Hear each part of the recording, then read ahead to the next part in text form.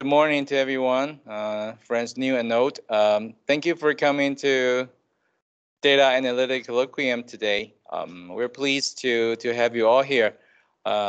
Before we formally start with Professor Zhang, and let me just give you a little bit background about this colloquium. Data Analytic Colloquium is sponsored and supported by National Zhongxin University, College of Law and Politics, and the University of Texas at Dallas, School of Economic, Political, and Policy Sciences, EPPS. This is the second year, or the second season of the stack, and we try, and we have been invited, and this is our goal, and we try to convene all the international scholars, mostly the top-notch scholars and data scientists and then we have this online seminar or workshops. We're hoping that through this colloquium, we can share this methodology, especially in political methodology, and to all our students and all interested guests here. So, I'm happy to just let Professor Ho to introduce Professor Zhang, today's guest. I hope that you can enjoy today's topic and talk. Carl? Hello, thank you, Dr. Pan. Thank you for giving me an opportunity. My name is Carl Ho.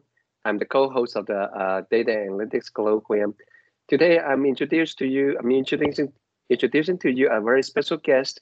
It's really our honor to have Professor Zhang, Professor Zhiyong Zhang of the University of Notre Dame to come to give a very special talk. And Dr. Zhang is a professor in quantitative psychology in the University of Notre Dame. And his research focuses on developing better statistical methods and software in the area of education, health, management, and psychology. He's not only a professor, he's also an application developer. And he has conducted research in the area of Bayesian methods, big data analysis, structural regression modeling, longitudinal data analysis, mediation analysis, statistical computing and programming. His most recent research involved the development of new methods for social network and text analysis in the framework of structural equation modeling.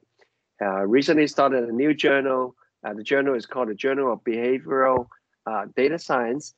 And this is a journal bridging data science, data analytics, quantitative methods in behavioral research.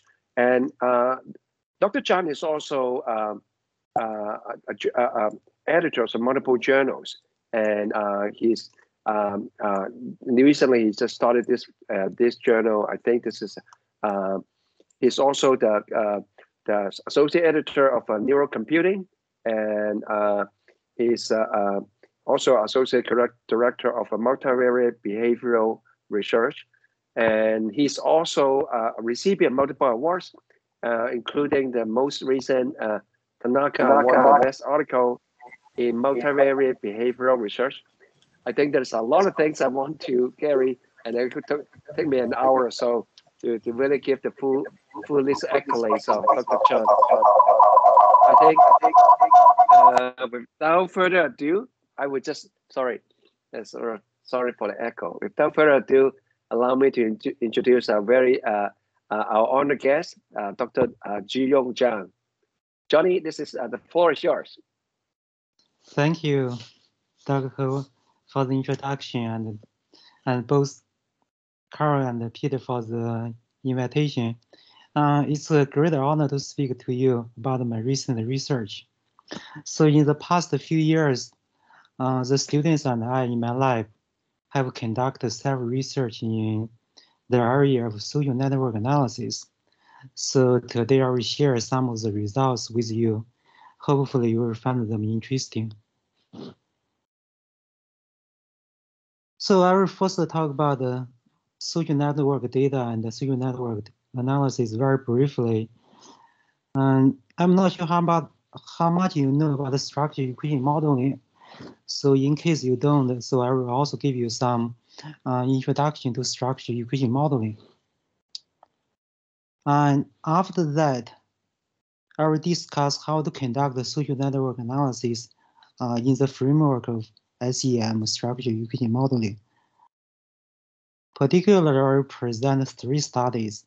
And in the first study, we see how we can predict the network with the latent factor space. So that's a combination of network analysis and factor analysis. In the second study, I will introduce you a cross-section network mediation analysis. In this case, we treat a network as a mediator, as in SEM. And in the third study, I will introduce the longitudinal network mediation model. So we have longitudinal network data. So how to treat longitudinal network data in SEM. So this is a kind of attempt to use the longitudinal network information in structural equation modeling. Finally, I will discuss future directions regarding this work. Social network analysis now is quite a popular research topic in many different areas. For example, in statistical sociology, political science, and psychology. Actually, the psychologists have used the network analysis long times ago, but there's some new interest in network analysis recently because of the new development of network techniques, particularly in computer science and statistics. Using a network, we can evaluate the social structures by looking at the relationship among, like, for example, subjects in a network. And we also call those subjects as nodes or entities in different areas. For example, in economics, we can look at how socio-economic and technological worlds connected together. And in political science, we can look at how social network is related to individuals' political preference. And we can also use network analysis in epidemiology.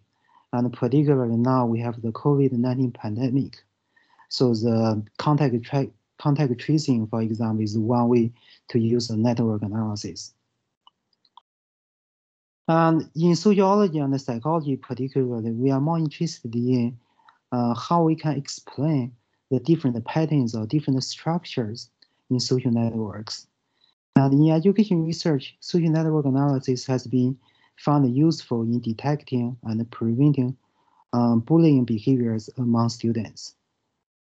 So therefore, there are many different kinds of applications of social network analysis in different areas.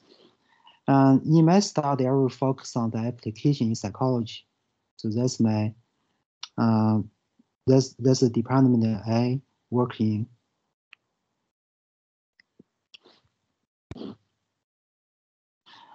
Before I introduce those different models we developed in my lab, I will first introduce the data set. And we only use part of the data in our analysis. However, I will give you more information about this data set because we collected the data set by ourselves. So in case you are interested in... Johnny, I'm sorry to interrupt. Somehow I cannot see your slides moving. In my screen is still showing the first slide. Other people are seeing the slides too? Do you see the slides, Peter?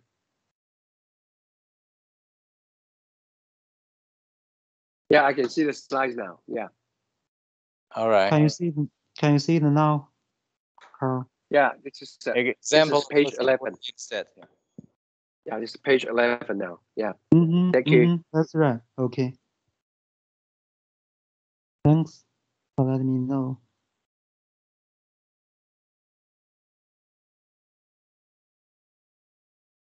Screen.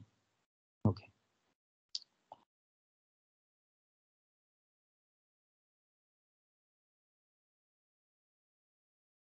Okay. Yeah.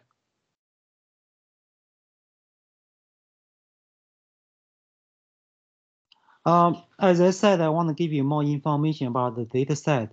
If you are interested in network analysis, for example, if you want to use our data for some data analysis or for trying some of the methods, just let me know. Okay. So the data were collected from 180 college students, actually in a college in China. After removing some invalid like information, for example, it's very clear from the response, some students didn't pay attention to the questions at all. So they respond with the same answer to every question. So we removed some of those participants. Eventually, we have a sample of 162 participants.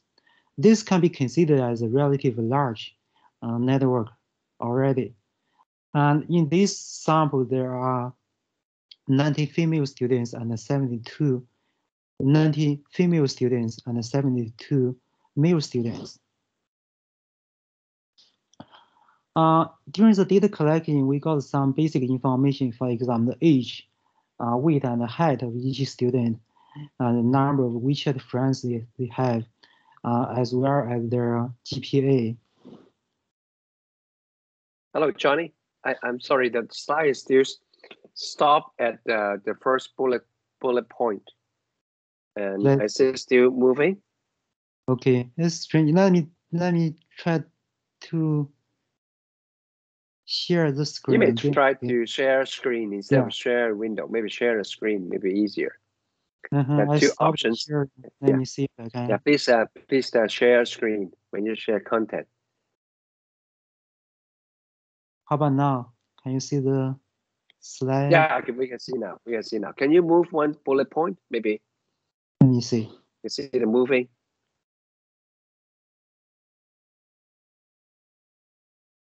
How about now? Yeah, now we can see. Can it move back one slide? Yeah, we can see now. Okay. Great. Okay, great. Yeah. Okay. Yeah. Probably there's some problem with my computer. I don't know. Could be Teams. Okay, thank you. Okay, so in addition to the basic background information, we also collected some psychological data. For example, we use the 20-item mini IPIP to measure the big five personality of the participants. And we also get the information on depression using the personal health questionnaire. And then we collect data on loneliness and happiness using two different scales. Finally, one of the main purposes of this study is to look at the relationship between network and alcohol use and smoking behavior. So therefore, we asked the students whether they have ever drunk alcohol and whether they have ever smoked like cigars before.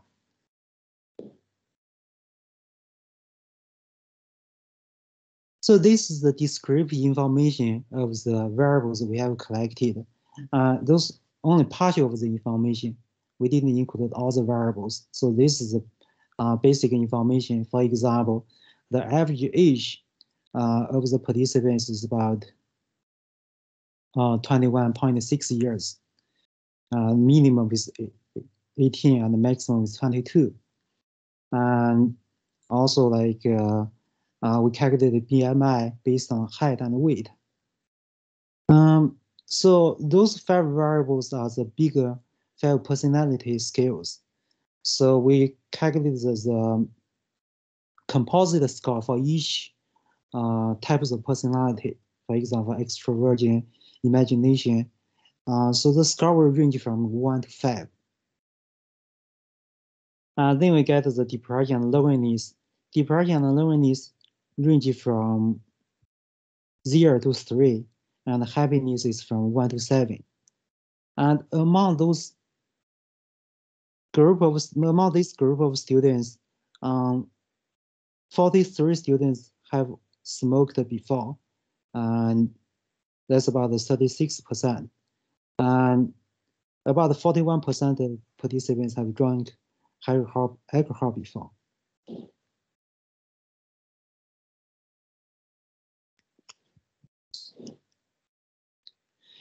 Then we get the information on the friendship network. The network information is collected using the following way.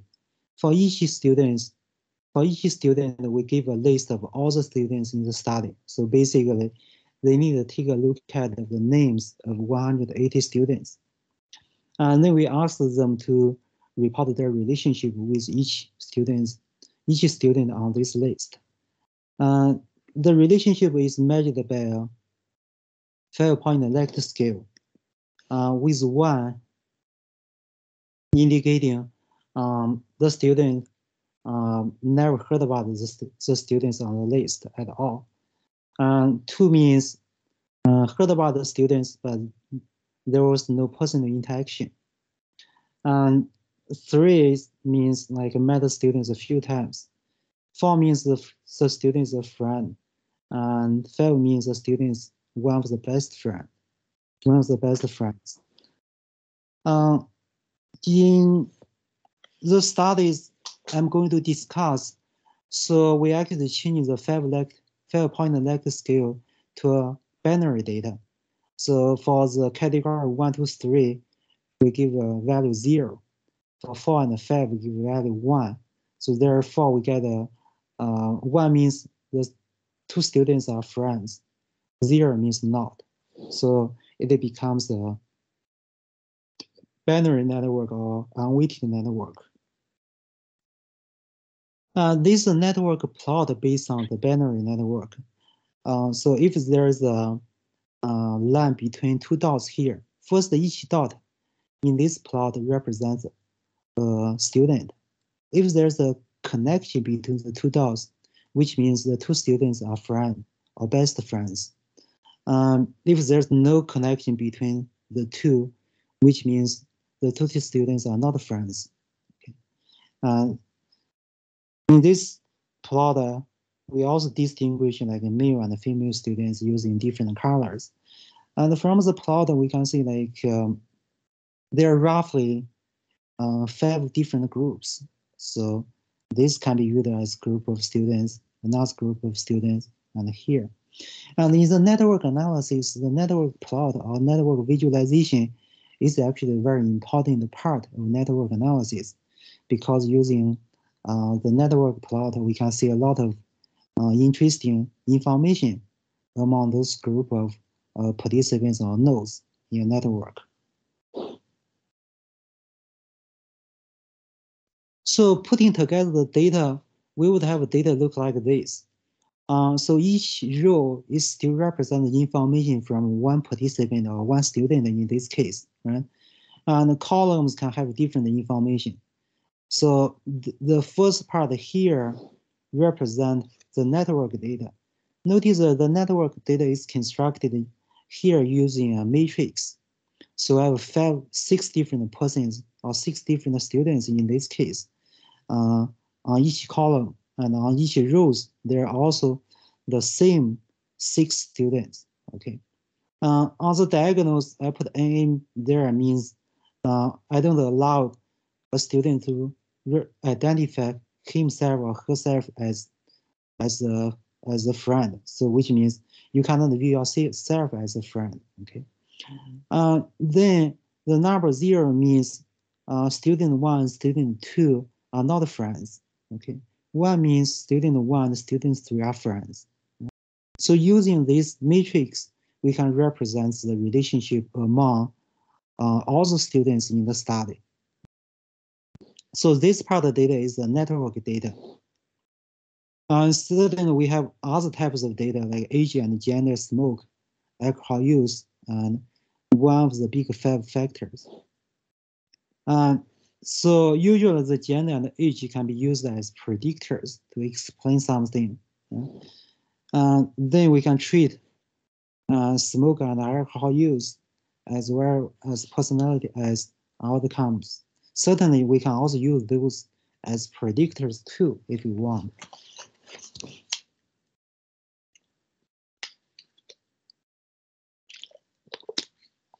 Many methods are already available to conduct network analysis. Particularly the traditional network analysis oftentimes focus on modeling the network itself. For example, we only look at the structure among a group of participants.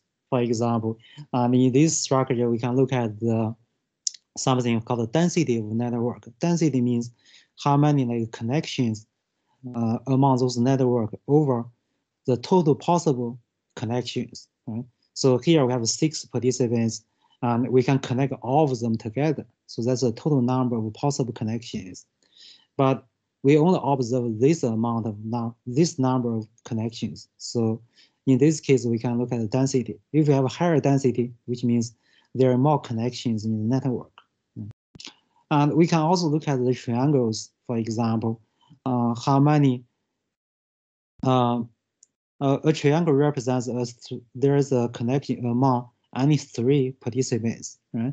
So we can count how many of those triangles we have in a network. So oftentimes, those basic information can already be very useful to study a network. There is a set of models called exponential random graph models. It's also called exponential family random graph models. So this model basically treats this network, the overall network, as a random variable, right? So if we have 6 participants or 6 nodes in network, right? We can generate many different kinds of network with different kind of connection, right? So this network basically is an observation of all those possible networks. So the network itself can be used as a random variable. And then we can model this network using the different properties of the network.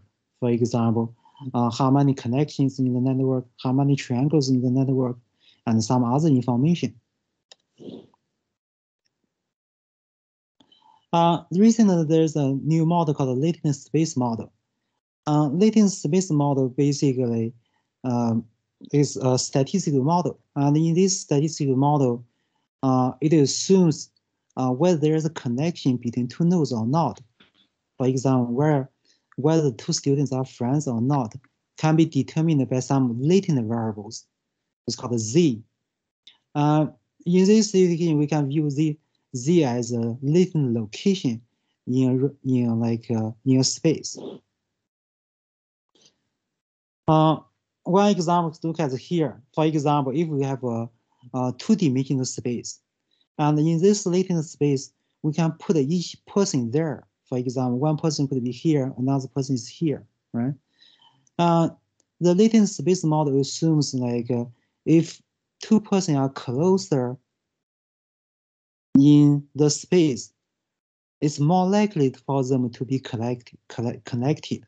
For example, if the 2 persons have a similar score on Z1 and Z2, then the two persons are more likely to become friends. Okay, if their positions are far away in this space, and this less likely for them to become friends. Okay, so that's basically can be viewed as a logistic regression. Right? So each YG represents the 0 and 1 data in our network. But from that, we can estimate ZI and ZJ. ZI basically is the score for S person. ZJ is for the J person. So it's kind of like in this space, this is maybe ZI and this is maybe ZJ. Okay.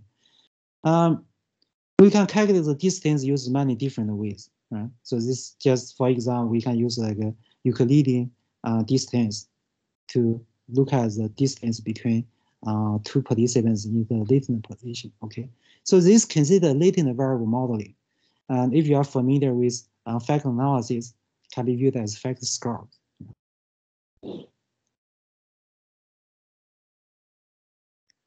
Then I will give you a brief introduction about the structure equation modeling.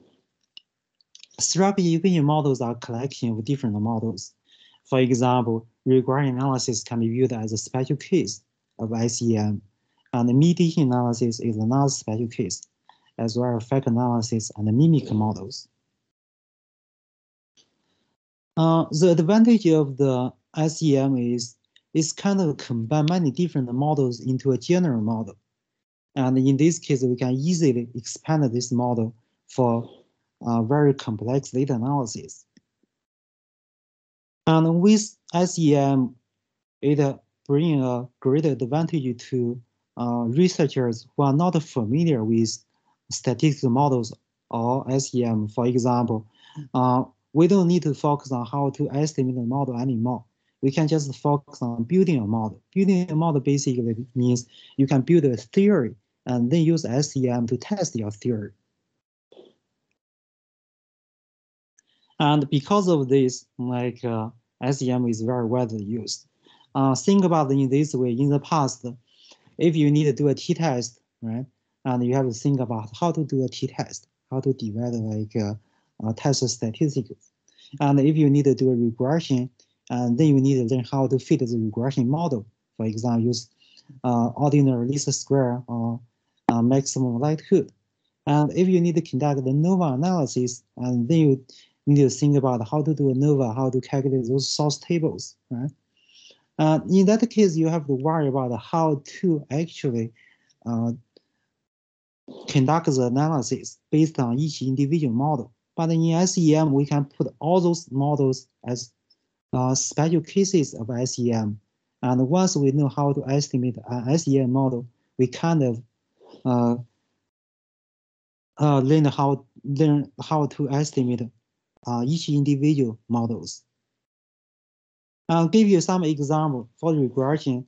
So this is the regression model. We use the diagrams. So we have 4 predictors and 1 outcome variable. As we know, oftentimes we use equations. We write out the model in this way. I didn't include the residuals here. And for the model, oftentimes we have a epsilon here. But notice that this is the regression model with 4 predictors. So using an SEM path diagram, we can draw the model in this way. Okay. So this is the mediation model. A mediation model basically tells us whether there is a third variable that can explain the relationship between an input and an output. Okay, I want to talk a little bit more about the mediation model because I will use it in the future. Next in my studies. So for example, like in this model, we have 3 variables. So this is called mother's education, and this is called home environment, and this is math test score. Research has found math education is related to math achievement. So which means if math education is higher, it's more likely their children will have a better performance on math test. Right? Why is that the case? So we may use some other variables to explain why that the case.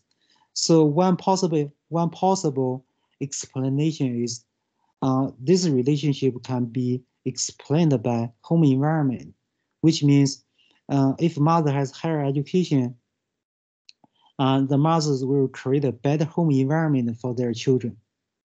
So with a better home environment, the children can learn better.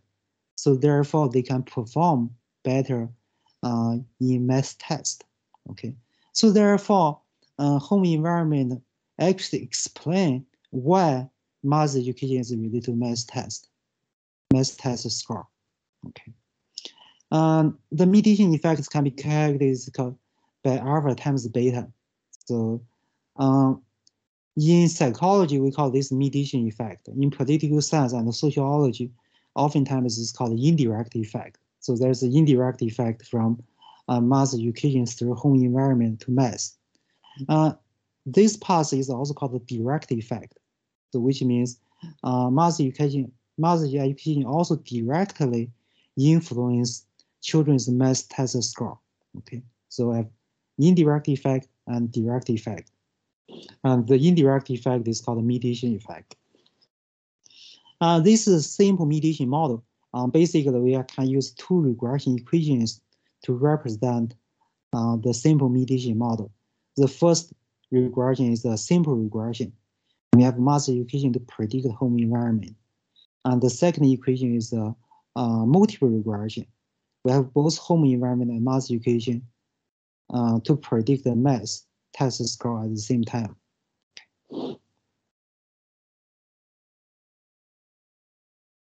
There's a model called the fact analysis. Fact analysis is about like latent variables. For example, if we are interested in measure health or intelligence, as we know, like it's very hard to assign a score to see like how healthy, healthy you are, and the level of intelligence or cognitive ability, right?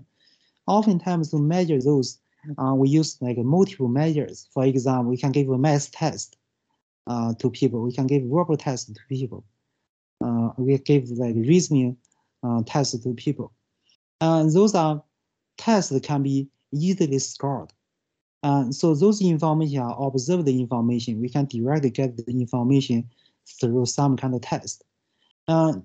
So intelligence can be measured by those different tests, right? So therefore, we can extract some information from those observed scores. Then we call this like as a factor or latent variable. Okay.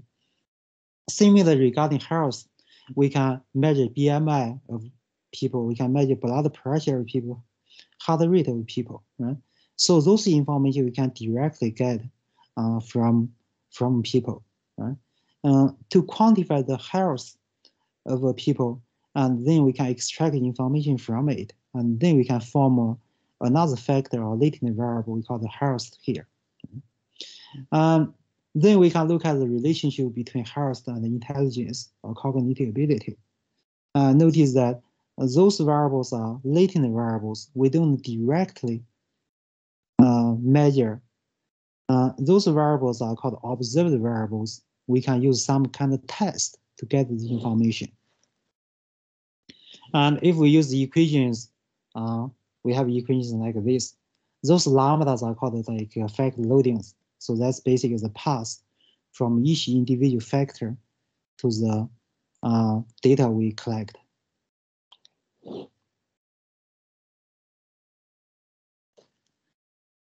This is a more general like kind of SEM model. We want to measure something called reasoning ability. Reasoning ability can be measured by 3 tests. So we give the 3 tests to participants, and then we can get the latent factor score here. And then we want to know what the factors are related to reasoning ability. And then we can look at the effect of education and whether there's a gender difference in reasoning ability. Notice that in this case, we first get this part. This is the factor model. So we have here kind of. And then the top part, this part is a regression analysis. Right? We talked about multiple regression earlier. So therefore, this model can be viewed as a combination of factor analysis and regression. Okay. Certainly, the model can be made more complex. We can have multiple factors. We can have many more like predictors or outcome variables. Right? For example, the reasoning ability can further predict something, so we can add it into the model.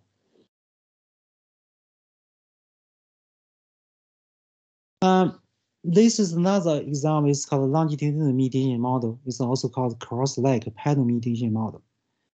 Earlier, I talked about mediation analysis. I said we have 3 variables, right? And then M is mediator. But now we have measures at different times. So we have X, the predictor, measured at time 1, time 2, and time 3. And we also have mediator measured at time 1, time 2, and time 3, as well as outcome variable. And in this cross-leg pattern mediation model, we assume, okay, the predictor first will change the mediator at time 2. The mediator at time 2 will then change the outcome at time 3. Right? So basically, in this model, we consider the time sequence in a study. For example, if we do have mediation, certainly we would expect, okay, there's some sequence, right?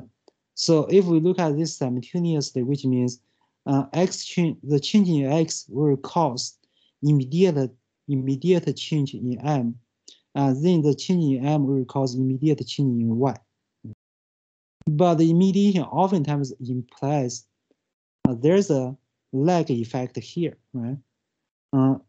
we first have some changing in X. After a while, we see the changing, or we observe the changing in M, and then we observe the changing in Y, in the outcome.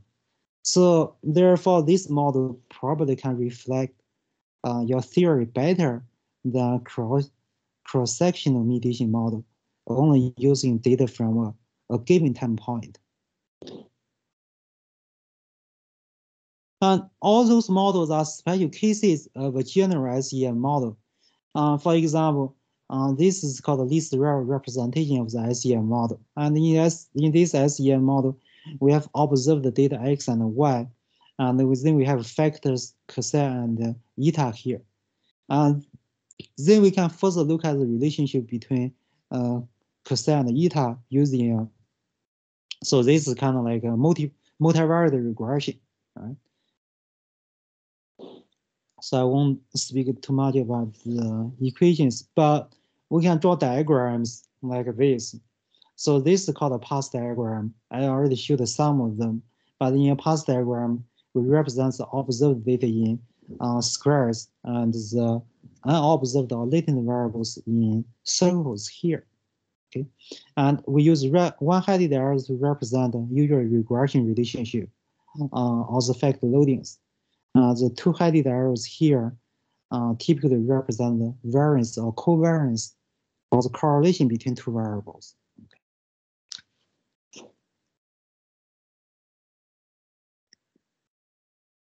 Although traditional effect analysis focus on continuous variable, however, now there's a more general, even more general latent variable modeling framework. In this latent variable modeling framework, both observed variables and latent variables can be categorical variables. In this case, we may have like latent class models, we may have mixture models. The observed data can be like also to be count data for the Poisson distribution or survival data or binary data, for example. All kinds of data can be used in now in the SEM framework.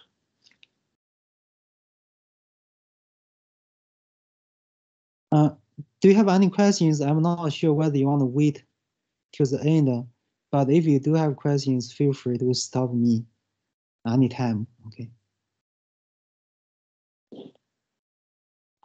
So given like SEM can incorporate many different kinds of variables, right?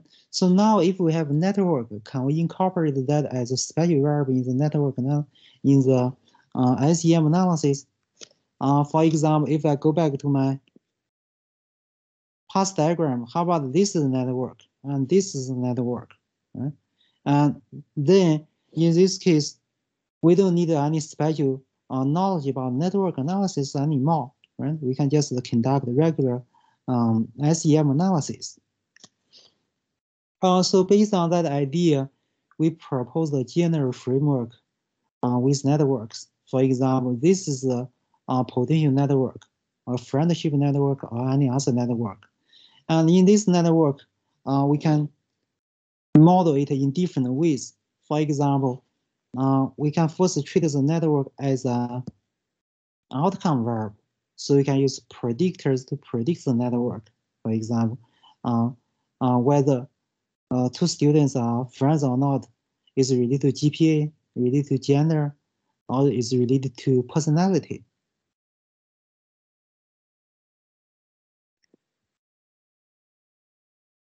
We can also use a network as a predictor of some kind of outcome variable. For example, we can use a network to predict happiness, depression, and alcohol use. Right? Maybe like if two students are friends, it's more likely for them to drink alcohol. Right? It's more like if you have more friends, it's likely for you to get depressed. Certainly, we can also put the network in the middle. For example, if we see there is a relationship between personality and alcohol use, so does network can explain the relationship? Does network play a mediation role between the relationship of personality and alcohol use? So in this case, we can do mediation analysis with a network.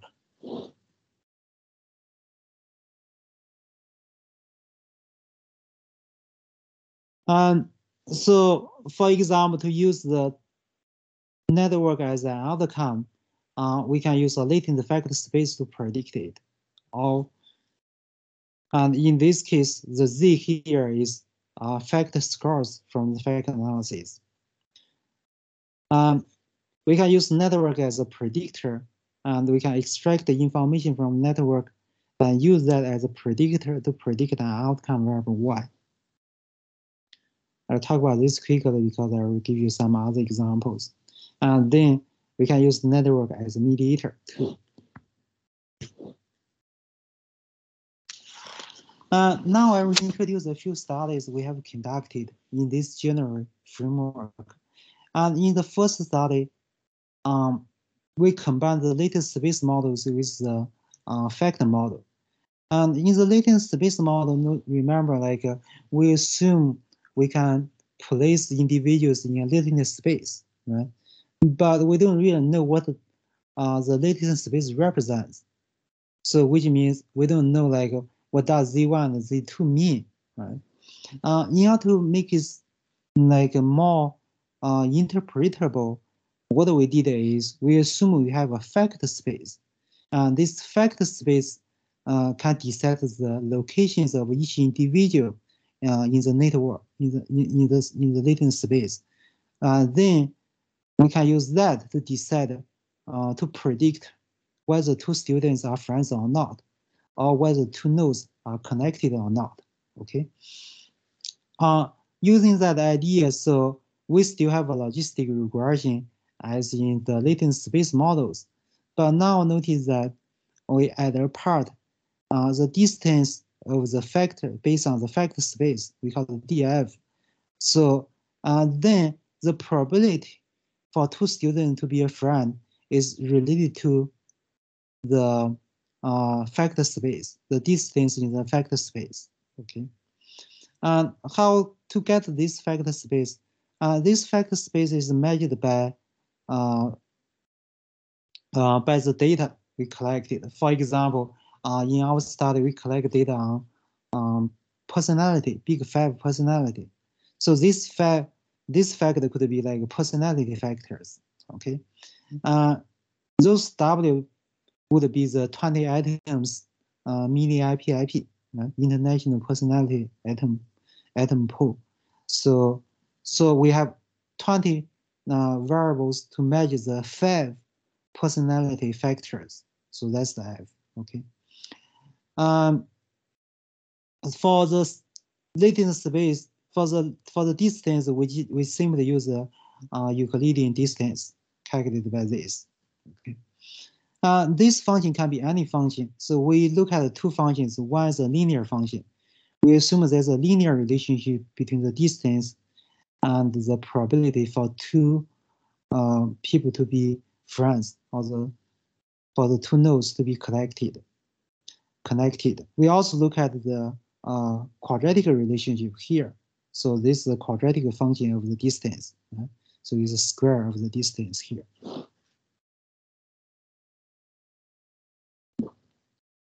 In this study, we only consider two factors. Although like we use like big five like measures scales, but after we fit the model to our data, it turned out the 5-factor model didn't fit the data very well, and only those two factors fit the data well. It's maybe because an issue of translation, because we translate the English version of the test to Chinese. Anyway, eventually we pick the two factors, extroversion and imagination, and each of these factors is measured by 4 items in our study. So those 4 items measured extroversion, and those 4 items measured imagination. And we also found like we need to correlate the results of those two variables to have a good fit for this model. So this is the eventual personality factor model we used, two-factor model. Using this factor model, we can get the factor scores for the two factors. Then we calculate the distance. So this is actually the two-factor plot. So each individual here represents a student of the 162 students in our study. Okay, those three students are very close to each other, but those two are very far away from each other in this factor space. And we also can consider some covariates. The first covariate is gender. And we need to match the dimension of the covariate with the network. To do that, we create the uniform homophily effect for gender. So basically, if the two students are of the same gender, we have score equal to 1, otherwise they have score equal to 0, which means if both are female students, we have value 1. And if both are male students, we also have value 1. If one of the male, another is female, 0. So we basically compare, look at all the pairs of students, okay? And using this, we can look at whether students of the same gender are more likely to be friends, okay? And we also look at the covariate academic performance. For this, we have a continuous variable. So we look at the absolute difference factor effect. So we look at the difference between the GPA of two participants. And in this case, we want to look at if two students have a similar GPA, are they more likely to be friends or not? So we don't really care about whether they have high GPA or low GPA. We just look at two students where their GPA are close. It's possible both of them have very high GPA or both of them have very low GPA. And we also consider the smoking variable. So if both students smoke, the value is 1, otherwise 0. And as well as class membership. And because those 162 students are from different classes, so if they are from the same class, we code it as 1, otherwise at 0. And finally, we look at the distance in the factor space. Okay, so if the distance is small, which means the two students have similar personality. Otherwise, they have dissimilar personality. The overall model looks like this. So this part is the factor model, right? And then we use a personality to predict this. And then we control some of the effects, gender, GPA, class, and smoke. Okay. And we fit two models to the data. One model is a linear model. We assume like the network is linearly related to the personality space. And then another model is a quadratic model. Okay. And when then we compare the two models, we found the quadratic model fits our data better. So my discussion will then focus on the quadratic model here.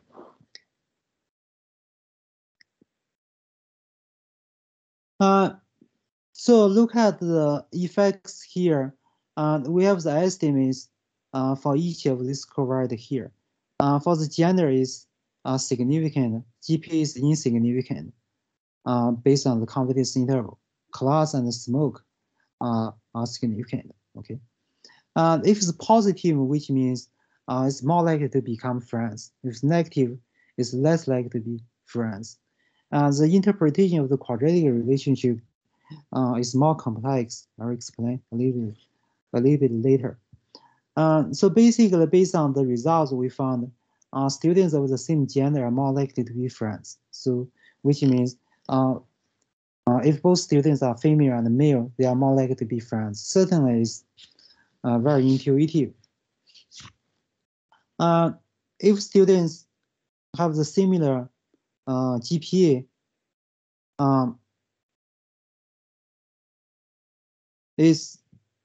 but this one is not significant. However, it is negative, which means if they have a similar GPA, it's less likely for them to be friends. Okay, but it's insignificant, which means it's no different from 0. If students are from the same class, they are more likely to be friends. So this also makes sense. If 2 students both smoke, it's more likely for them to be friends. Okay. And we also found the quadratic relationship between similar personality and friendship. But I want to point out here is we didn't look at the causal relationship here. So all those relationships are correlational relationship. Okay, it's certainly it's very possible. Like if 2 students are friends, it's more likely for them to smoke both, right? For both of them to smoke. Then how to interpret the relationship, the quadratic relationship. We found this very interesting. So this is a plot of the quadratic function from our results. So we found if 2 students are very similar in terms of personality, then they are very likely to be friends. Okay, so this y-axis is the probability of being friends for 2 students. Okay, so this x-axis is the distance of the personality. So therefore here, smaller value, which means the distance is very small, so which means they have very similar personality. So it's very likely for them, it's more likely for them to be friends. And on the other hand, if we look at here, here means the distance is large, which means they have very different personality. And in this case, they are also more likely to be friends. Somewhere in the middle, when the distance is about 2.145, this lowest probability for the student for 2 students to be friends. So basically, this tells us like if either you are very similar, you will become friends, or you are very different, you will become friends. Right? In the literature of personality, in the past, people have found like different conclusions. Some people found like similar personality leads to like friends. It's called birds of feathers flock together. There's also study who found like opposites attract. So which means if people are very different, they attract each other, right?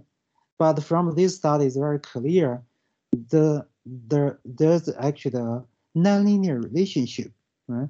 So therefore, it is the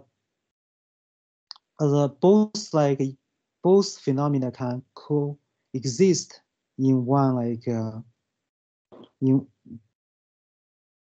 one study.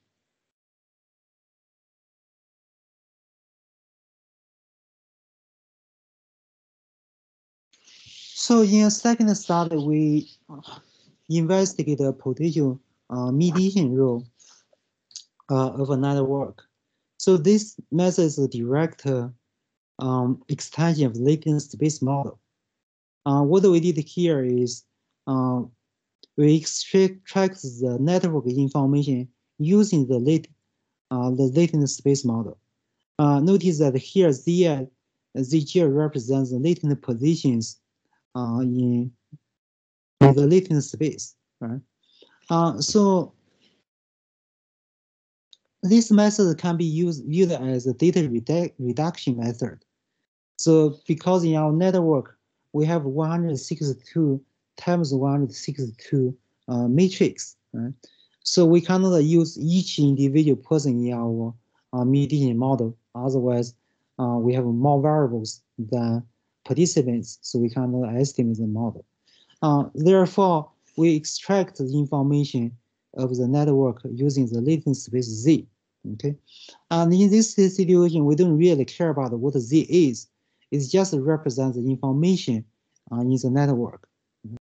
And then we use those Z as potential mediators. For example, we have a predictor X here, and then we have an outcome variable Y here. So X predict Y. And then we have a multiple Z here. The Z, how many Z here depends on the dimension of the latent space. For example, if you decide to have a two-dimensional latent space, you have two Z's. And if you have three-dimensional latent space, you have three Z's. There are some ways to determine how many dimensions we want to use in a latent space model. For example, we can decide that based on BSA or ASA. Whether we have sorry, Johnny. Yes. There's a hand up, and sorry, Tianyi has been patiently waiting. I did not notice that. Tianyi, can you go ahead and ask a question? Is this too late, or you can answer later? No, it's good. Thank you, Dr. Ho. Oh, Dr. Zhang, I do apologize for interrupting you. I didn't catch up your for the last study when you mentioned the spot. If you don't mind, go back to the couple. This model. Before this, like 5 slides. Right, this one. Mm-hmm. No, the one with the chart. I mean, with the plot. You mean? Yes, the plot. This no, one? Another one. There we go. Yes. Okay, Dr. Zhang. So I am a little bit confused. I'm trying to, understand this based on my existing knowledge. How does this different? How is this different from the, the cluster analysis? You mean cluster analysis, right? Correct. Yes. Cluster analysis is like kind of like a non-parametric method. So here is more like a parametric method. Certainly, you can also use cluster analysis to group your participants into different like groups. But here we actually estimate like an individual score for each person. So we are not like grouping people here.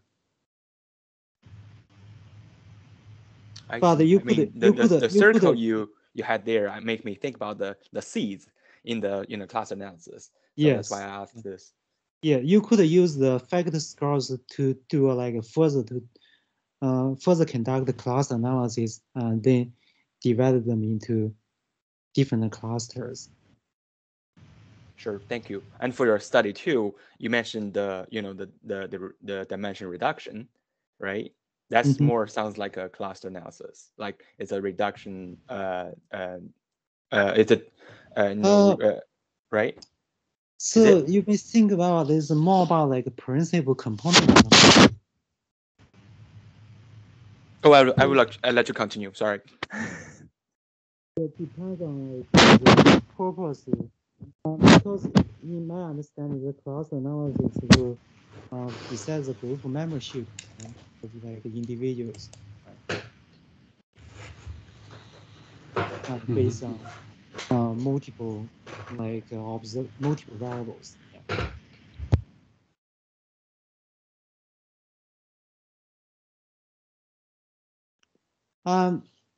So in this model, we treat the latent space or the latent variables in the latent space as mediator.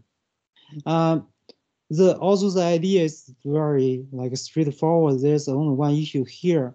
Notice that when we have multiple mediators, we have multiple mediation effects, right? So the mediation effect through Z1 is A1 times B1, through Z2 is A2 times B2. Okay. The issue with the individual mediation effect is because in the latent space, notice that in the latent space, we can rotate the latent space. If you are familiar with factor analysis, you can rotate the factors. After you do the factor rotation, the scores of the factors would change. So therefore, the score of Z and ZJ will be different after rotation, right? But does not change your model fit. It fit your model. It does not change your model fit. It will still fit your data equally well. So in this case, the individual mediation effect is not determined, and it can be changed.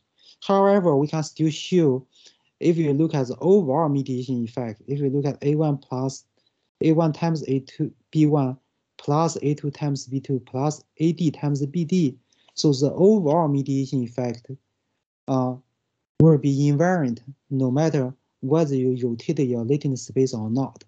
So therefore, in this mediation analysis, we should focus on the total mediation effect here instead of individual mediation effect here. So that's basically means, okay, the overall effect of a network. Okay.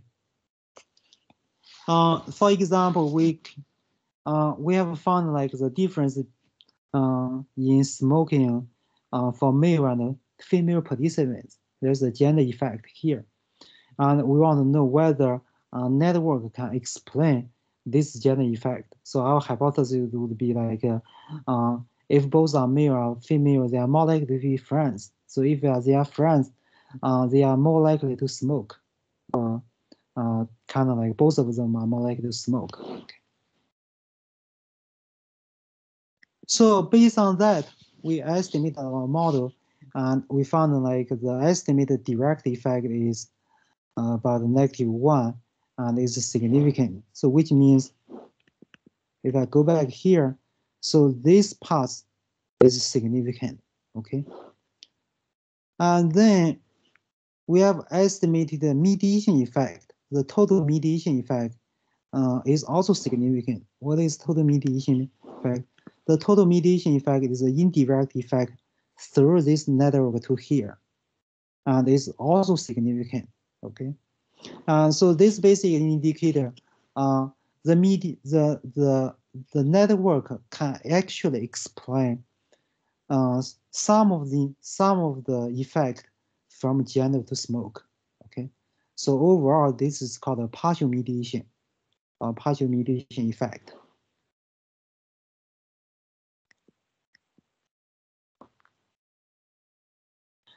Certainly, we can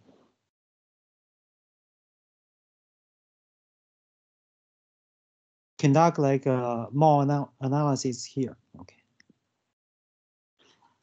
We also developed some other methods to extract the data.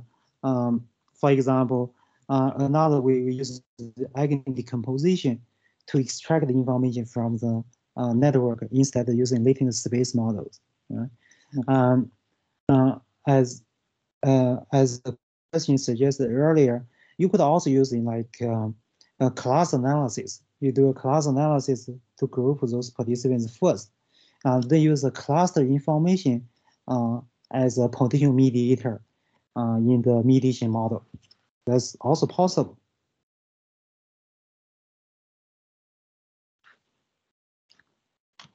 The previous model is the cross-section model. Right? In a third model, we also look at the longitudinal network mediation model. In longitudinal network mediation model, we may have data collected from different waves, from different time. So this is the potential predictor X, potential outcome Y. And then we can have networks. Network can be a mediator, like in between. So the data, the X at the time Y would cause change in the network. For example, X may cause whether two students become friends or not. Right? And after they become friends, maybe like they are more likely to do something similar. So that's the outcome of Y. So there is a lagged effect here.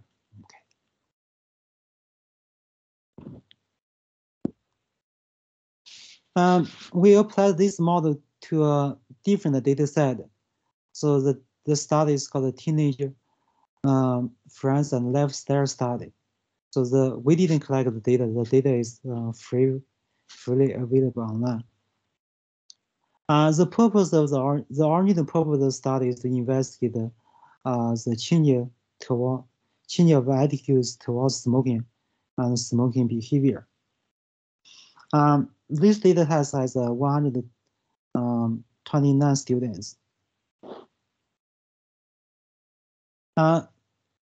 Differently from our data collection, the friendship network here is formed using another very widely used method for data collection.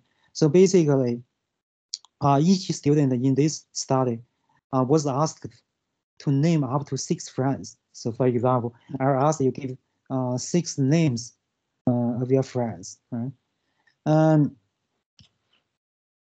It turns out like only 13 of those 129 students named a maximum of 6 students, and most of them only named 3 students, and the average is about 3.5 students.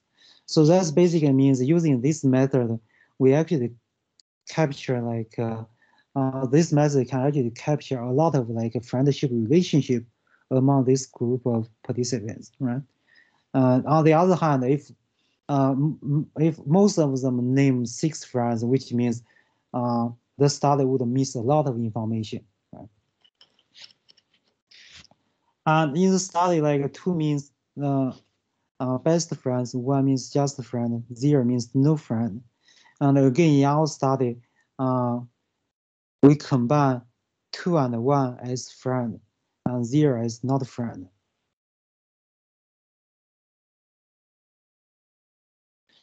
The data collected for 3 times. So this is a network plot at each time, from time 1, time 2, time 3. And from here, we notice that over time, there were more connections like among the students. For example, at the first time, this group of students are separated from the rest. But during the second wave of the data collection, there's some connection here. There are more connections at the time 3. And in this plot, we put like the same students at the same location. Okay. We just look at how the connection changes over time.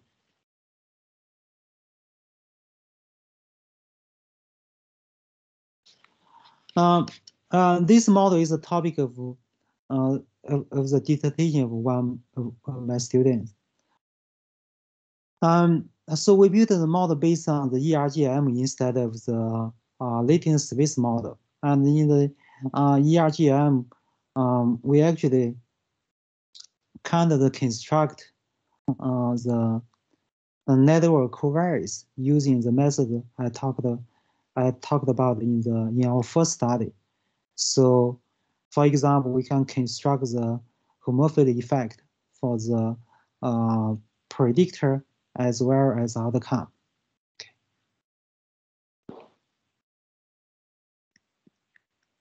So how did and in this study we actually look at the relationship among 3 variables. We did other research, but I only give you an example here. So we want to look at whether the friendship network is a mediator between sporting activity and smoking. Sporting activity basically represents like whether students play sports, whether they went to like the sport games, such activities. Okay. And we look at the absolute difference of sporting activities. And from that, we can construct the matrix look like this. Right? So this is the difference in terms of the sports activity between student 1 and student 2, and between student 1 and student 3. Okay. So then we get a data matrix look like this. This data matrix will have the same dimension as the network matrix. Okay. And for the outcome variable, the smoking behavior, we use a uniform homophily effect. So if both of them smoke, we have 1, otherwise we have 0. So if, which means if one smoke, one does not smoke. Okay. Then we put the information into a mediation model, in a longitudinal mediation model. And this is the path diagram of our model. Okay, you will notice that, like, in fitting the model, we set those, it's called autoregressive parameters. We set the autoregressive parameter to be the same. Okay, we also set the passes, some of the passes to be the same. So this is the typical assumption in cross-like mediation model or longitudinal mediation model. Those are the parameter estimates from the model, as well as we also use the bootstrap to get the confidence intervals for each parameter. So the first row is the estimate, ABC, and A times B. A times B is the mediation effect. It's about negative 0.1. Okay. The MRE confidence interval and the bootstrap confidence interval. Bootstrap confidence may work better here in our situation. So we actually draw the conclusion based on the bootstrap confidence interval. It is does not include 0, which means we have a significant mediation effect here. Okay, and C is the direct effect. And C is actually insignificant here.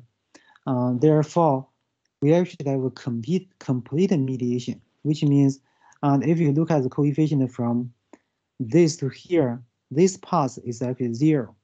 Okay, but A times B here is significant. We also see both A and B are significant too. Okay.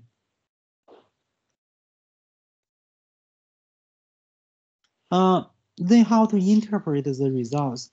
So this means, like, the reason, like, the spouse activity is related to smoking, that's because of the friendship network, because of friendship relationship. Okay, so which means we can use whether two students are friends or not to completely explain why there is a relationship between spouting activity and smoking. Okay, because previously we found, like, if two students have a similar amount of spouting activity, then the two students are more likely to smoke. Okay, why is that the case? Because if you go to sports events together all the time, it's more likely you will become friends, right? And then because that, it's more likely for both students to smoke.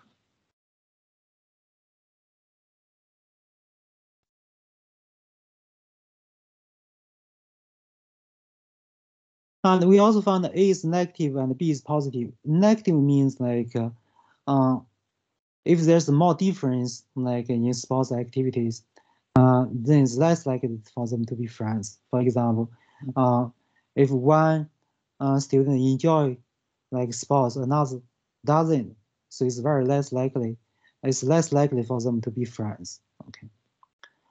This B is positive. B is positive, which means if two students are friends, it's more likely for them to smoke or not to smoke.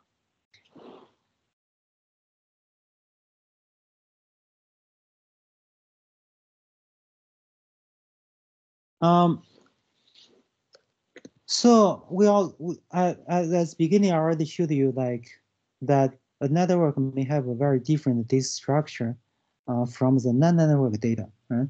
In a network, we have a square matrix, and this square matrix represents the relationship among any pair of participants in your data set. To be able to model the network data together with the non-network data, we have to we can extract information from the network, right? So that we reduce the dimension of the network data. Or we can expand the non-network data to have the same dimension as our network data. In study 2, we basically extract the information from a network and then use that information further in a mediation model. Right? But in study 3, we actually expanded the non-network data to match the dimension of the network data. Study 1 can be viewed as a combination of both. Right? So in all those 3 studies, we kind of treat the network as a special variable. It's a special variable in an SEM model. This can be a predictor, can be a mediator, can also be an outcome. So by doing so, we have a more flexible method to analyze network data and non-network data together.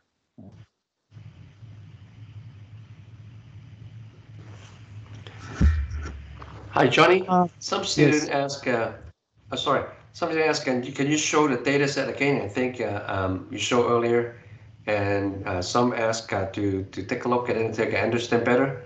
I think you demonstrated in one of the slides. Can you go back and look at the data set? Which one? Which data set? First data set or second data set? Julie would like to, I think that there's a data set with the, I think you can show the one with the rows and the first part with the matrix, and the other one is those attributes. So that is how you get started with this. Yeah, early on, yeah, this is one of them, and so yeah. this is the data set. Yeah, and as I said, it's very difficult to model them directly. The reason is, for example, if you want to predict the smoke here, if we include all of those columns as predictors, then we cannot identify the model, right? We have more variables than the data. So one way to fix it is we reduce the dimension here. For example, we have 6, we can reduce to a dimension of 1 or 2. We extract the 2 columns of information, and then we can predict the outcome variable. And another way to do that is, so this is a 6 by 6 matrix. So we can define gender matrix. So we can see if we look at all those 6 participants, if they are both male, then we get a score 1. And if one of them is male, another is female, we get a score of 0. So in this case, we can also construct a 6 by 6 matrix. And in this 6 by 6 matrix, we only have 0 and 1. 1 means the 2 students are either both male or female. 0 means one of them is male, another is female. And in this case, we match the data together, and then we can model it. So that's the method we use in our study 3 to look at the relationship between network and the smoking. Okay. Yeah. So then you suggest 162 times 162. That means yeah, that is the number of the n times n. Yeah, yeah, participants. Yeah. Yeah. So we would have in international relations, this is called dyadic data. Yeah. Yeah. If you only look at a pair of people, you have dyadic data. Pairs. Yeah. So this is actually the generalization of the dyadic data, right? So.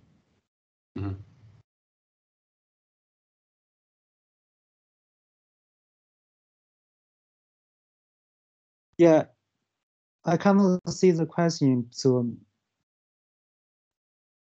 did I answer the question? What do you mean by ellipses? I will just read, Dr. Ho. Oh, Dr. Zhang, I really like your study. I think they're very interesting, especially the first one. I was listening to it, and I would suggest that if you could put the ellipses, which is straight dot, 省略号 right? That would make more sense. That make it like a 162 by 162. I was a little bit confused when I initially saw I this. see. You know what I'm saying? Okay. Right. You But saw that's good. I mean, doesn't six participants. No. right. That will make right. more sense. Yeah, Right. I should But see you like did great. Yeah. Thank you. more. That make perfect sense. I have a follow-up question on the study number 2. I feel so bad to interrupt you. So which I didn't. No problem at all. But yeah. so for you did mention the rotation effect analysis, which I happened to read some a research article that talks about the method. One researcher argued that some of the people in the social science, I'm in the public administration area. I'm a third year PhD student with Dr. Ho. I'm taking his class, SEM class this semester. But speaking of the factor analysis, this researcher argued that the default was orthogonal, rotation. The Varimax. This is golden rule kind of. But the rationale behind this was, back to the age that this method was invented. 20th century. I don't know. And when the computer was not even exist, so that people have to manually calculate that. That of course, if we have the orthogonal rotation, then it's just little calculation compared with the the oblique rotation, which will allow the factors to correlate it. What is your comment or opinion on this? So as a young, junior scholar, what your method should we take into consideration? And thank you. And why? Thank you. I would say like it depends. So in our in the latent space models, right? Basically, it's assume actually also latent factors are orthogonal. So they are not correlated. So in this case, those are the orthogonal factors. I mean certainly, in reality, everything should be correlated, right? So if you want to do a factor rotation, so oblique rotation certainly probably is better because you do hope that. But from a data analysis point, if you have correlated factors, you may have issues in the future. For example, if you put your factors into a regression analysis, there might be collinearity problem. Right. And I mean, it depends. In general, probably you. I don't think a lot of people use orthogonal rotation anymore, because if you allow your factors to be correlated, in general, your model would fit your data better, right? And if you use uncorrelated factors, it's very likely your model won't fit your data. Thank you, Dr. Zhang. I think that you answered my question. Well, I have a concern about this because I saw many of the publications in my field. I bet the researchers won't necessarily understand the throughout that you do. They don't really understand the why they choose this method. But some of them they just run both and explain why they chose either or. That would make more sense to me if they it's not necessarily incorrect to use that or not necessarily wrong to do it. Because when you design a scale, right? And typically you hope your factors actually are uncorrelated, so you have discrimination. And so in that case, for example, if I want to measure health, right? So those variables should measure health only. It shouldn't measure cognitive ability, right? So you don't want to do that, right? So that's why a lot of people hope their factors are actually uncorrelated. Right. Thank you. I think you make a good point that you don't want to have some multicollinearity issues later on. Then right. Thank you so much. All right. How about we proceed to the last few slides before we do more Q&As? Johnny, how about that? Okay. Yeah, I I think only you have got a couple. the I only last have a couple slides. slides left. Yeah. Okay, please. Yeah. Yeah. So, for future directions, we have many things can be like done for the three study I just discussed. For example, for the study one, we actually only use the factor space. We didn't consider like network latency space anymore. And you may think about this, like the factor space may not necessarily explain all the information in the network, right? Like in regression analysis, we have predictor, we have residuals, right? We can include the latency space. Latency space can be viewed as like residuals. So which means we have something that can errors into the factor space. So it's a combination both factor space and latency space. And in study 2 and study 3, I didn't use any covariates. Right? And certainly we can have covariates in our study.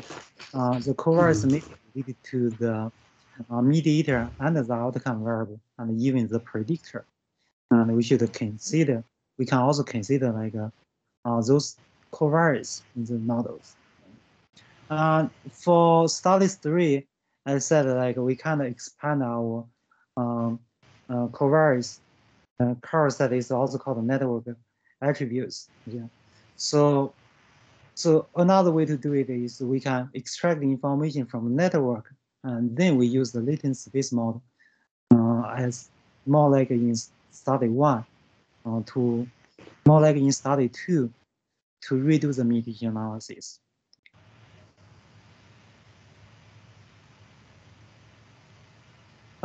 Particularly in the future, what we plan to do is we can also expand our studies for the weighted network. And here I don't look at like binary network. It's unweighted, either 0 or 1, right? But in our data collecting, we have length scales 1 to 5. So those are called like weighted network. We can derive the model of the weighted network.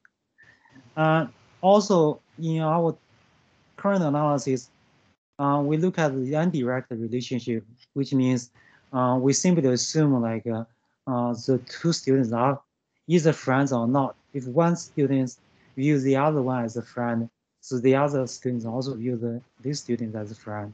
But in our data collection, we actually found like one student may view another student as a friend, but the other student may not view that student as a friend. So in this case, we have a directed network.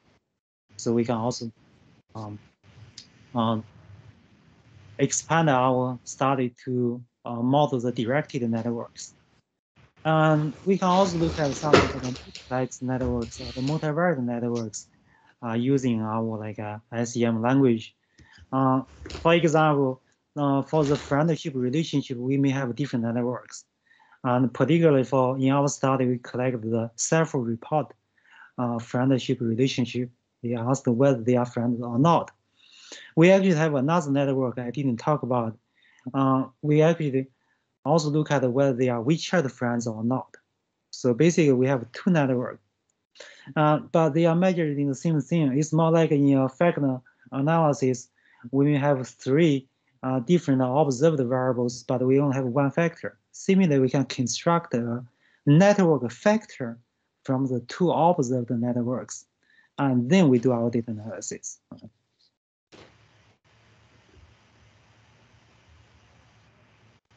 And we are also working on like developing a package to carry out those kind of data analysis. So in the future, we hope like you can do this analysis very easily. You just tell like, okay, I want X predict M and M predict Y, and then just tell M is a network. Then we can do all those like analysis for you automatically. So you don't need to really like worry about how to estimate the model, how to construct those different matrix, how to extract the information from the network. So we'll do this for you in the network. And we also develop some online app, so you can do this online.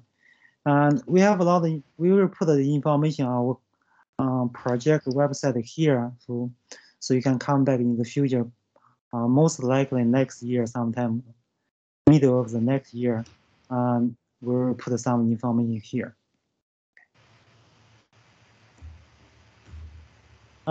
Finally, I want to thank my students, and Zhang, Haiyan, and Wayne, and all three of them have worked on the project I presented here.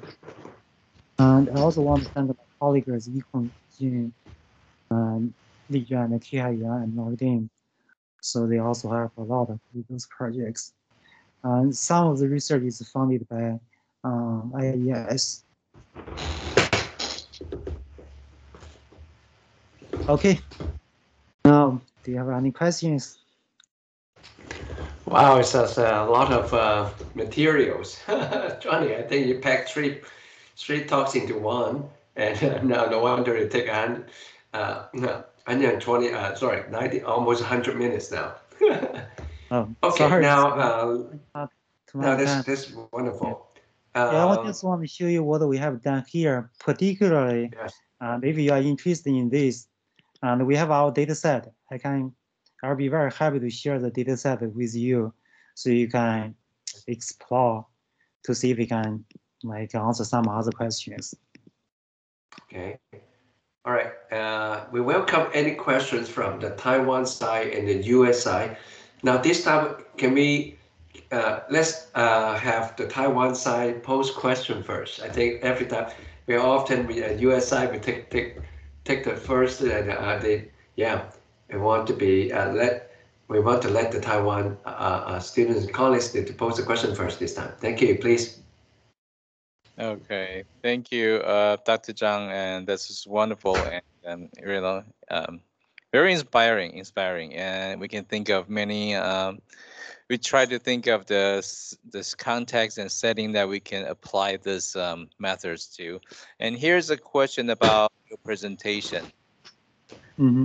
It's about a longitudinal model. Did you ask? The question here, the question goes, did you ask whether the subjects change from non-smoker at time 1 to smoker and at time 2? What the question is about. So there will be a stronger argument about the effects of a network on smoking, right? Because we have the 3 different time, the wave. For example, one student and he's not a smoker at time 1, and then eventually become a smoker. So then we can argue that the network effects, that's the sum of network effects, Yes. Otherwise, we can do it otherwise. Argue otherwise. Say, I make friends because I smoke, so I make friends with some smoker as a friend. All right. So that's the X and Y stuff. So I wonder if you have the chance to ask the questions of whether you are a smoker at this time, and then second wave, third wave. If there's a change, maybe there will be a stronger argument about this effects. What do you think about that? Yeah, that's a great question and comment. I didn't collect the data, but during their data collection, they actually asked whether they smoke or not at each time. So we can find the information at the first time a student smoked, but at the second time, he or she stopped smoking, right? And then at the third time, he or she started to smoke again, right? So this kind of information is actually available. That's also the reason we use the longitudinal model here, because longitudinal model can help us see the changes through time. Unlike the first study, we only have data from one time, and so that's a static relationship. Yeah. So this actually already take into consideration of the change in the smoking status in this model. All right. Yeah. That makes perfect sense.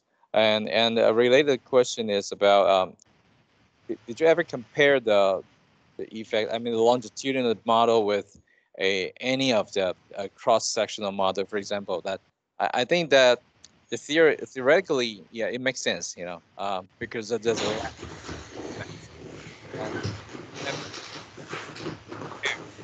longitudinal effects with just any one wave of a cross-sectional.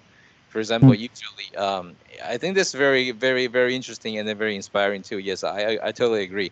But if we do not do a longitudinal data and I just collect one wave of data and you do the relationship or the correlation covariate or whatever, and then you compare the models, did you ever have the chance to do that?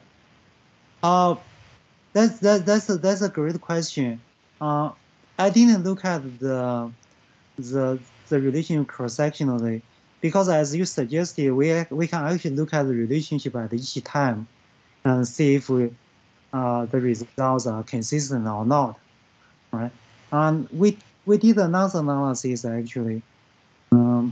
So we look at the spots at the time 1, and then directly predict the smoke at the time 2. So that's another potential like longitudinal model. We did look at that. So the results are similar, but then we found like the we found the significant direct effect. For example, we found the effect from wave 1 spots to wave 2 smoking. Yeah. I'm not sure, you know, like because I didn't do the data analysis, so I'm not sure whether I will find the same results or not. Just curious. Yeah, just curious. Yeah, your model, I think it makes sense to me, and I'm just curious if we do a comparison between the cross-sectional one versus the longitudinal one. What would that be? And then just just curious. That actually can suggest some more useful information. For example, it may suggest like the longitudinal model actually more useful than cross-sectional model. Yes. If we see like the difference. Yeah. I agree. Yeah, that's very, very good like comment suggestion. All right, and just a minor question about this one is, could you explain a little bit about the comparing the fit of the linear model versus the quadratic models? Because Sure. there's a number, right? The statics, like 10,000 something versus 9,000 something. So we estimated the model using the Bayesian method, and in the Bayesian method, we can calculate something called deviance information criterion. So this is very similar to AIC and BIC, but the is more widely used in Bayesian. And a smaller DIC means a better model. So we only compare those two models. And now I think we should also fit like maybe a cubic model and other polynomial models to make sure like this model also works better than a cubic model. But here we only look at the two models. Initially, we only look at the linear model actually. So we published that. And later on, we got some suggestions about like a potential like nonlinear model. The reason is because in the literature, people has found insignificant results, inconsistent results. For example, they found both of those conclusions, and then we thought maybe it's because there's a nonlinear relationship, so we fit the quadratic model, and it turned out that actually there's a nonlinear relationship here. This model works better than the linear model. This one's very interesting. Yeah, thank you very much. All right, I'm gonna turn the microphone to Carl. What about US side? Any questions? Yeah, any questions from the US side? Maybe I can start first. So actually, you can do it like from a machine learning perspective, and try to, and of course, compare to, or you can actually do a number of functional forms. So, but of course, the machine learning is looking at the prediction, which one predicts better, and so we are not explaining yet. Just look at the prediction. There are a number of algorithms you can use, and also the functional forms you can use to combine those to see that they were better. But the hard part is, his hard part is not giving much in drawing inference, like a strong inference, like in your models. And yeah, this is just a suggestion. I think I have a hand here, and in the audience, and let me see. And my computer is slow. Let's see. Let me see if this computer is better. And I have multiple computers. And Yeah. Tim has a hand up, and I think there is another hand up. If it's okay, Tanyi, let me have Cooper, Glenn ask the question first, then followed by you. How about that? Glenn, please go ahead. Glenn. Yes, hi. Hey, thank you very much for the presentation. It was very fascinating. Lately, I've been thinking about all the dark data that exists within corporate entities. For example, all the email correspondence that goes back and forth. And I was thinking your friendship kind of analysis might be applied to emails. Yeah.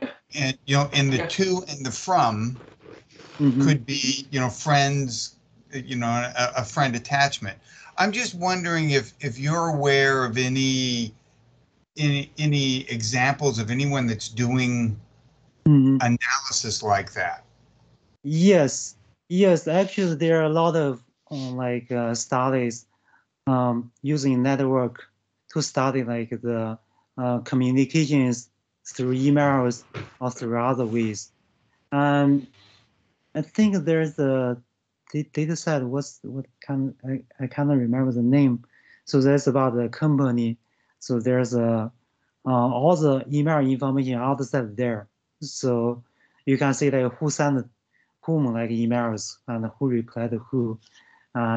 So they just look at the, but like in typical network analysis, they just want to look at like the structures within that network itself. For example, identify like most popular people like in a group. For example, who is the key person like in the communication. Yeah. But less about like the combination of like the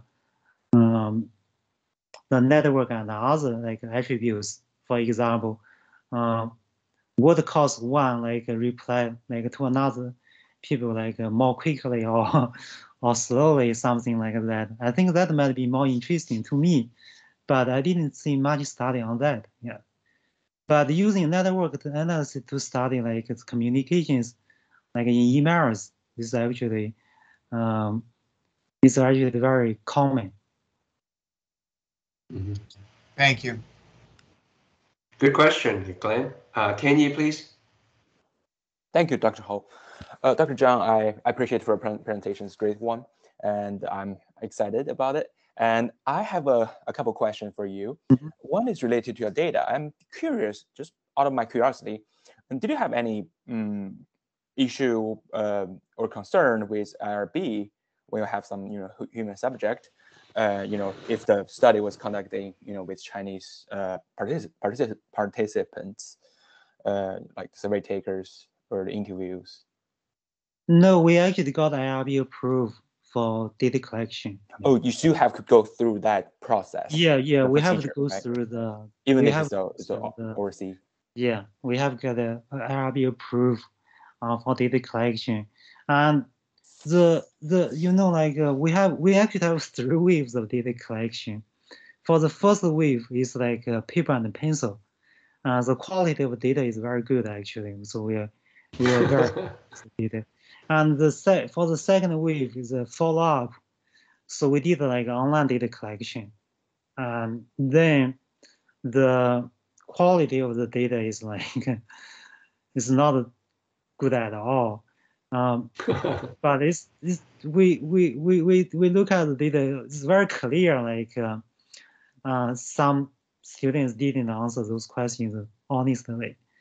And then we have the third wave of the data collection, and then that quality is really bad.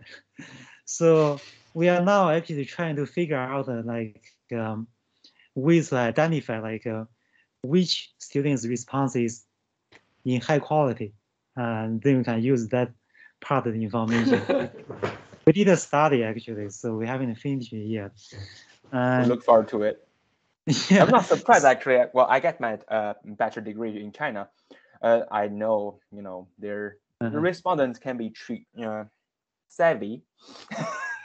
Yes, we spend a lot of money on data collecting. Like for the third wave of data collection, we pay like 100 yuan to each student.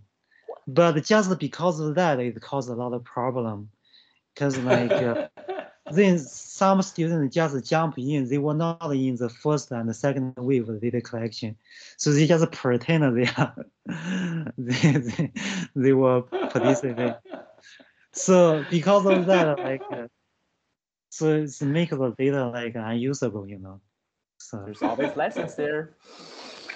Well, thank you for sharing this. I mean, it's such a pain. I apologize if that triggers your bad memory. Is actually very difficult, So I'm a quantitative psychologist. I always say I don't need to collect data. I can always use other data. So this is the first time I'm collecting my own data. So I learned my lesson, and it's hard. It's actually very hard. Well, this actually leads to my second question. You're not alone. I'm doing some philanthropy study, on a Chinese nonprofit for a couple papers, and one is for Dr. Ho's class, which I had a big trouble with data too.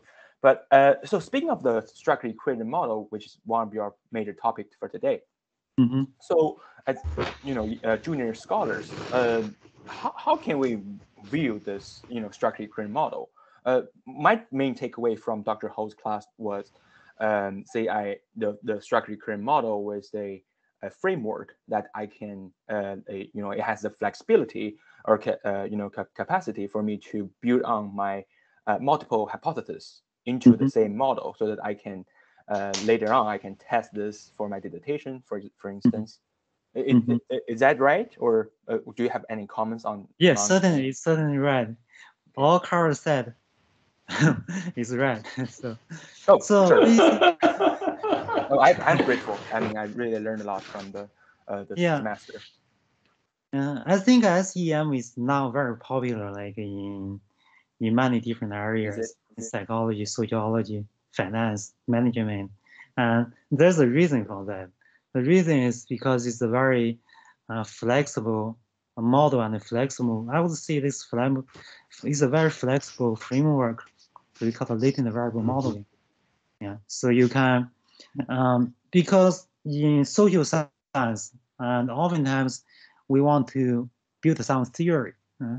It's not unlike in finance, for example. Maybe you are more interested in prediction. You want to predicting whether stock will rise or not. So that is actually easy because you don't need to care about your model. As Carl said, you can use a lot of machine learning methods, right? You can get a very good prediction accuracy, right? But none of these matters for social science, for example, for psychology, for psychologists. Oftentimes we want to find some way to do intervention, right? We want to change people's behavior, right? If you can only predict that, you can predict the behavior very well. It's not useful because I cannot change that. But if I can find a variable that is closely related to that behavior, and then you can change it. And for example, in psychology, we always want to increase people's cognition, so they can when even people become older, they can live very well, right?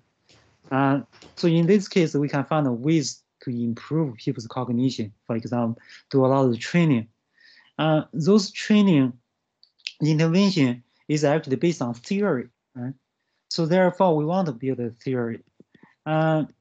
Using SEM, you can actually build some kind of theory. For example, build this theory. For example, after like after the parents like got their degrees, probably it's very difficult to give them more, to have them have more education anymore, right? You cannot let them go back to like college to study more. Probably it's not easy. But if we found like home environment actually is the key here, right? The reason is not just because of the mass education, it's because we can provide a better home environment, right? There are many other ways to provide a better home environment. Then we can actually conduct the intervention on here. In this case, we can help children to learn better of mathematics, right? So this is what we can find using SEM. I think it's very coincidentally, and because yesterday one of my classmates is presenting for her class on Dr. Ho's class, and she found out father's education has no contribution to their score or whatever, math score or whatever, but you're saying the mother's education does have an impact to the score, but with the mediation, the home environment. That makes sense. I just have a quick question, if you don't mind. It's a specific question. When you were linking the life of party and the vivid imagination, why did you do that, or what's the rationale behind it? It seems to me that it seems very subjective if you don't have any theoretical ground to support that. Could you elaborate? There's actually a theory on that's called the Big Five personality theory. So right. This is very well studied in psychology. We have found like typical like 5 personality, dimensions. There's also like other theories about like more like dimensions. So when we collect the data, we use 20 items. We actually know those 5 items, those 4 items are related to this extroversion like factor, and those 4 related to imagination. So we have 5 factors here. So those 5 factors. So each has 5 like measures. Each has 4 measures. So we use 4 variables to measure each of those one of the 5 factors. So there's a strong theory behind that. So I was actually surprised that we didn't find all 5 factors in the data analysis. So it's very clear this factor and this factor fitted our data very well, but the other 3 not so. Yeah. Oh, that's a very standard measurement, like developed by some scholars based on a seems like a 1 to 5 Likert scale, right? Yeah. So that's a standardized. I see. I got you. And so I get it. Some of the construct you allow them to correlate. But I was asking about the indicators in your diagram.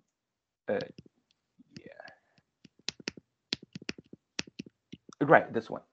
Right. Yeah. I am the life of the party, and I have a vivid imagination. Yeah. I was asking, what's the rationale for you to correlate this? I actually cheated here. Supposedly there shouldn't be such a model fit. You just want the model fit better, right? But the model didn't fit very well, and once we put this, there's a huge improvement in terms of model fit. I see. Thank you, Dr. Zhang. No offense. I mean, I learned from Dr. Ho's class. Yeah, I think model modification. Move to Taiwan side now. Yeah. Right. Thank you. Thank you. So, but usually this we, it's not a good practice. I won't suggest this because, at least you should report it. That's what I did here. All right, Peter, do you have any more questions from the Taiwan students or yourself? No. Yeah, I think this time is about, yeah, it's about 10, right? Yeah. 2 more minutes. Yeah. Yeah, we should let Johnny go, right? And also, I just want to comment, Carl, you did a good job in your class. See, and so Tianyi has so many questions about it. I hope, Yes. and I hope so. Obviously, yeah. That's correct. Looks, one more question from Julie. And Julie is asking the NA combine the exploratory and CFA together. Julie, is this what the question is? Julie? Because I see the indirect one look like exploratory kind of factor analysis. Oh, yeah. Which are you referring to the earlier CFA? Oh, the mother education with indirect and direct influence on the math score. I think that's kind of an exploratory kind, right? The mediator effect. Well, it's arguably you could see like exploratory or confirmatory, and SEM overall is a confirmatory technique. So which means you first specify a model based on your theory, and then you want to test whether the model fits your data or not, whether your data model fits together. Yeah. So there's a reason we put the home environment here, because we know like home environment can be hypothesized as a potential mediator. Yeah. There's some like exploratory analysis. For example, now people using the lasso, so you can input many different potential mediators here, and then you decide like which one is a significant one. So in that case, you can combine both like a confirmatory method and exploratory method together. Yeah. But here is a purely like confirmatory model. Yeah, lasso method is actually try all these combinations and try to extract the best combination or the best variables. Yeah, this is a very powerful, very useful method now. I think good. Now looks like Dr. Zhang can give 3 more. He's expert in so many different areas. In statistics, SEM, and social network analysis, and also machine learning methods too. I can tell he's using a lot of machine learning terminologies too. Okay, I think if we do not have any more further questions, I think I will let Dr. Pan in the Taiwan side wrap up. And I want to do one more thing before, maybe after Dr. Pan make the concluding remarks. I want to talk about the next series of presentation or webinars. Yeah. Okay, that's what Thank you very much, Carl and Peter, for the invitation, and very glad to give the talk. Yeah, thank you, Dr. Zhang, and it's really wonderful. Yeah, I never thought of using the network as a variable in the SAM. So it's really eye-opening. Thank you very much. And so I don't have any, except compliments. It's still compliments. Thank you. So why don't you, Carl, just tell the audience and announce the next talks by Jacob Bowers. Do you want to share the screen of the chat? Sure, definitely. I'm doing it now. Thank you for letting me do that. And now we are, let me introduce to you, oops.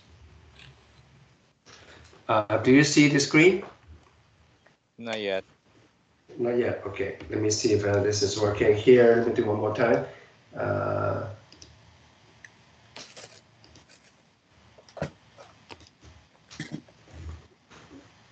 Can you see it now? See it. Yep. Okay, now, yeah, and in US, the next week we have a Thanksgiving break, and in school we call it fall break, and the whole week will be off. So we will take 1 week off next week, and the week after next we will have one of my favorite scholars, His name is Jake Bowers. Jake is an award-winning author, and also his topic or his research direction is very much in line with what Peter and I are doing, which is to look at the policies, how much we can apply data science in the policy studies of particularly public policy. And Dr. Bowers will give a lecture on, now this will be on the 29th, which is a Monday. In the Taiwan case, will be a Tuesday.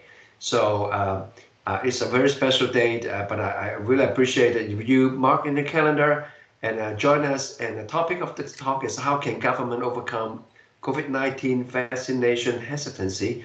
So in the U.S., a lot of the population, major part of the population is still very resistant to the vaccination, and they're not they're agnostics about the vaccine, whether the vaccine will work or hurt more.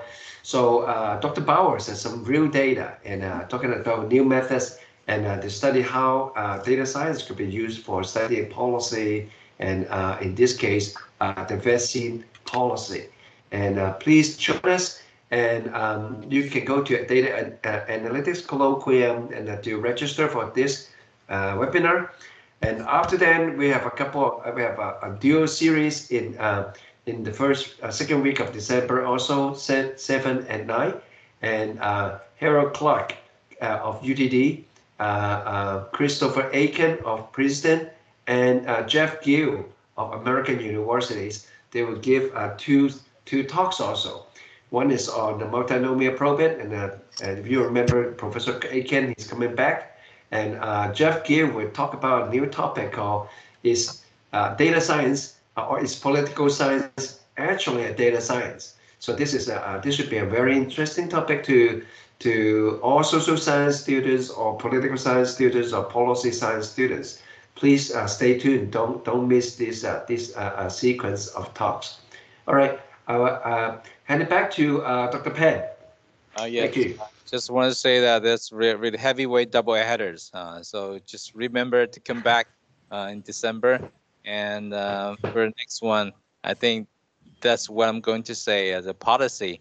Actually, I was about to ask Johnny about, we are all policy guys, and how can we apply this? Of course, this depends on our imagination, right? And then hopefully, we have any questions, we can get back to you, and then you can give us some advice on how to use this method, applying this method to the policy context.